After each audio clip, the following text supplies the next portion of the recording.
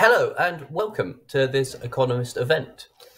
My name is Guy Scriven. I'm the climate risk correspondent at The Economist. And today's event is part of The Economist Sustainability Week, which we are doing in a run-up to COP26 in Glasgow. Today we're going to discuss climate resilience and the questions facing companies. And I'm delighted to be joined here by Harry Balcott, from senior partner at McKinsey. Harry, thank you so much for coming. Hi, Guy. Harry, I want to jump straight in with a question about climate resilience. You hear some people kind of argue that we're kind of past the stage at which we need to think about resilience. I mean, do you buy that argument? Is it too late to kind of start thinking about climate resilience? I don't buy the argument. No, I don't buy it. And that's mostly because resilience against climate hazard isn't a binary thing. For some, around 3 billion people in the world today, there is some form of exposure to climate hazard already. And what's going to happen as a consequence of the emissions trajectory that we're on is that vulnerability is going to get both much broader, up to around half the world's population by 2030, and also much more severe. So there's going to be a tripling of the number of people who are exposed to severe climate hazard. And it's not evenly distributed either. So India, for example, will represent about 25% of all of the people in the world who are exposed to severe climate hazard. So this is a fast changing situation, and it's a chronic situation. So perhaps there's an analogy here to do with dieting and exercise. It's never too late to start doing those things, no matter how unhealthy you are when you start. So I think efforts to build resilience are going to make things better whenever we start. Now, in that sense, of course, it's not too late. But there is a hurry up as well, of course, because the best way to reduce humanity's exposure to climate hazard is to limit climate hazard by suppressing our emissions. And of course, you look at what the IPCC said in August or what the UNNDC said on Friday, we're not currently doing enough. Now, every fraction matters. The difference between a 1.5 degree world and a 2 degree world is about 1 billion people exposed to climate hazard. So we definitely need to get cracking in reducing our emissions, just to reduce the overall number of people who are exposed. So I don't buy the argument that it's too late overall, but I do recognize the urgency in getting stuck in. That's great. And so you've described there a kind of future where there's more severe kind of climate hazards and they affect kind of many more people. But can you talk about how that affects kind of capital markets and companies? I mean, it's not necessarily clear what a big American manufacturer kind of should do or has to do about that. So could you just talk about the kind of commercial side of this? Yeah, of course. Well, at its simplest, for a company, just starting with companies for a minute, resilience is about being able to maintain business operations despite the long-term chronic pressures of heat stress, water shortage, riverine and coastal flooding, as well as the more acute short-term things like wildfires and hurricanes, just to use two examples that have been in the press over this summer. So it's about maintaining that business continuity in the face of those two different types of threat.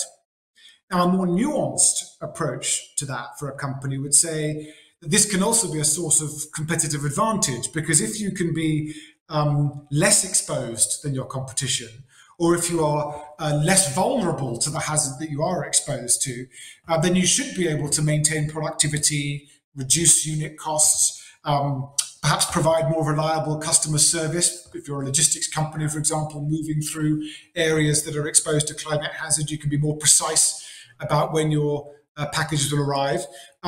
So at simplest, it's about business continuity. But then I think for a company, it can be about competitive advantage. And that, of course, I think also means that it can be an opportunity. And I think we do need to talk about opportunity in the whole climate debate, because to build resilience is going to require the spending of an awful lot of money. And that can feel onerous, or it can feel like an obligation. But actually, where money is reallocated from one place to another, when capital flows, that is always an opportunity for companies to think about how they can shift their portfolios, their product propositions into those faster growing areas. So clearly, to build resilience, there's going to have to be spending on utilities, infrastructure, air conditioning, all sorts of categories. So I think there's a classic corporate strategy question for companies too. And of course, if you've got business continuity, competitive advantage, and portfolio reallocation going on, then this will quite quickly become interesting to the capital markets because, well, as you will know, Guy, they are becoming increasingly sophisticated as they think about how to price in, physical risk. Yeah. And today that's focused on carbon intensity in a portfolio. But tomorrow that's going to include an understanding of the fragility of the assets of a company that they are invested in or lending to. So I do think that over time we will start to see lower costs of capital being associated with more resilient organizations in the same way that we're starting to see that, for less carbon intense organizations. I was gonna ask before, because I had a few questions about capital markets, but I was gonna ask before we get onto that about supply chains, because this is obviously another area where lots of people are discussing the kind of relative advantages of kind of resilience versus kind of speed and efficiency of supply chains. And I just wondered, and this has particularly come to the fore with the kind of COVID pandemic and the kind of fraying Sino-American relations. And so I just wondered, how kind of climate resilience fits into that pattern on supply chains. Gosh, that is a very big question, and it will be different for different types of good that are being moved around. I certainly agree with you that the pandemic has shown the fragility, perhaps, of a just-in-time mindset applied evenly. But climate resilience will affect all sorts of different things. So climate resilience will shift agrarian production around the world. So many of the main trunks that we currently use to move grain, for example, around will change slowly and imperceptibly, perhaps. But there will be moments when port infrastructure, for example, shifts because agrarian productivity is shifting. So the actual routes themselves will shift. The second thing I think we will see, and this will be different for different categories, is that inventory will be held in different places to insulate against the risk of climate hazard happening in different places. So we may well see nearshoring of some bits of inventory and late-stage assembly, for example. Or we may see warehouses and hub and spoke models being created in different ways. And I think as resilience builds, and our ability to track in real time the performance of a supply chain builds as well, I don't expect us to see any decay in precision or predictability around the supply chains, because I think our ability to be transparent will build in lockstep. So I think there are going to be a number of different forces at play, but really this will come down to each supplier and each value chain working out its individual exposure along the chain for the particular goods that it's moving and trying to work out where to hold those inventories. That's really interesting. And just back onto capital markets, sorry, we're bouncing around here, but I mean, one of the things that investors find kind of useful in the discussions about the kind of environmental impact and the environmental risk that a company has is to have kind of measures, kind of quite solid and what are now quite kind of universal measures like carbon intensity and things like that. And in the case of resilience, I'm not necessarily aware of any kind of current good ways to kind of capture that in a unit of measurement. And I just wondered what you kind of thought about whether you'd seen any interesting kind of ways to try to measure it, and what you thought the development of that kind of data would look like over the next few years. Yeah, I'm not aware of it either. And this is quite an important challenge because the race to zero does have a clearly defined metric and an end target associated with it. Resilience doesn't, because you've got so many competing factors, and because resilience itself is in large part based on the vulnerability of the person or the supply chain to start with. It is one of the sad facts of climate hazard that it's regressive, right? The third most vulnerable people in the world are twice as likely to be exposed to climate hazard as the rest. So this is one of the things that I know, Nigel Topping and Gonzalo Munoz in the Race to Resilience have been grappling with. What are the balanced set of metrics that can be used to chart our relative progress on resilience? And where I get to at the moment is, to start with, we have to think about relative improvement. Because it's very difficult to try and create a single metric with a single start point that we can all use to create a journey. So we can't wait for that perfect maths to be done. Let's get cracking by talking about relative improvement.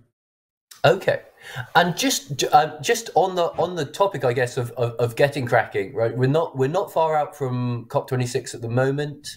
Yeah. And hopefully kind of resilience is going to be a big topic there.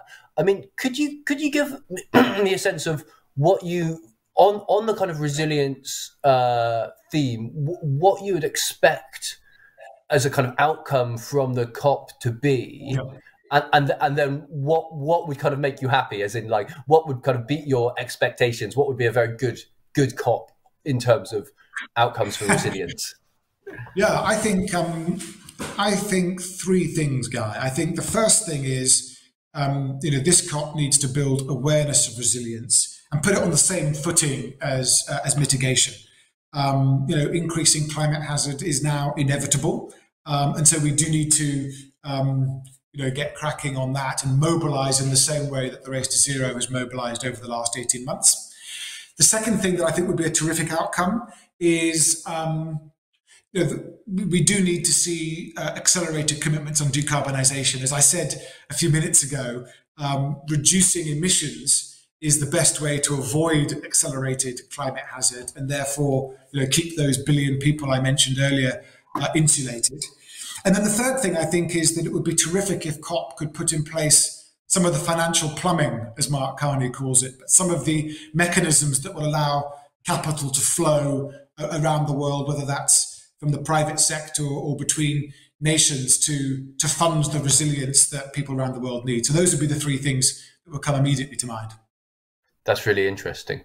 And just because I think we've been talking, slightly abstractly about about kind of resilience in a sense, because it's almost inevitable that you do. But I wondered, just before we wrap up, I wondered whether you could just give me a sense of, are there particular countries that you think are kind of very good at kind of resilience, and kind of what measures have they kind of put in place to kind of bolster their climate resilience of their shores, or not necessarily physical shores, but their country?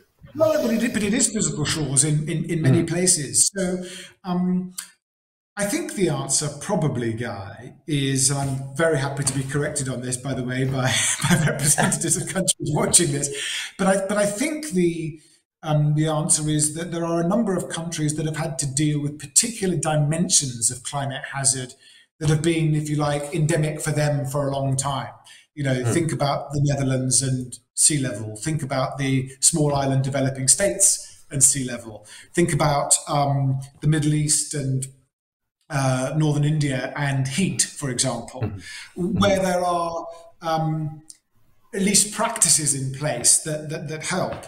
But the truth is, I don't think there is really an example anywhere of a nation that is ready for the acceleration and severity of climate hazard that is likely now, given the emissions trajectory that we're on. So we're all going to have to learn, I think, new things. But I'm sure there will be elements of that solution that we can piece together from things that have been done around the world before.